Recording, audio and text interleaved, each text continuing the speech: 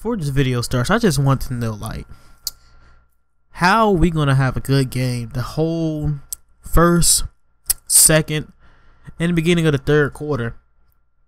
Throughout the fourth quarter, I mean, throughout the third quarter to the late third quarter.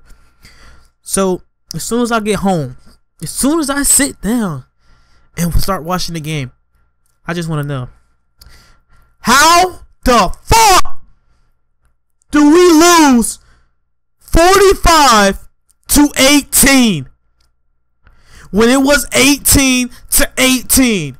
Did the defense just go home? Did they think, oh man, golly gee, we had a good game against the Seahawks, let's go home, man, golly gee? No! What went wrong? I don't know. Hey, this is my conspiracy though. I feel like when Vontae Davis came back, like, that kind of messed us up. Like, once Vontae came back, we were like all out of scheme and stuff because we didn't know what to do. Now, let's just go on this page. Like, let's go with this. The Seahawks have a worse offensive line than us, but their offense works because Russell Wilson can scramble like a mother. And I'm like, bruh, what is going on?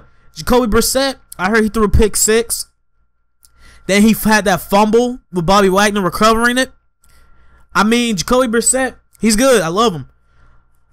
But it's just crazy. We gotta restart this whole team. Like, we gotta restart, get rid of everybody except for Andrew Luck, Jacoby Brissett, and T.Y. Hilton, and Malik Hooker, and our past draft picks. Everybody else gotta go because we run a power run offense, but we run the ball, but we don't have an efficient running back. Frank Gore is 33, 34. He's an old running back, yo.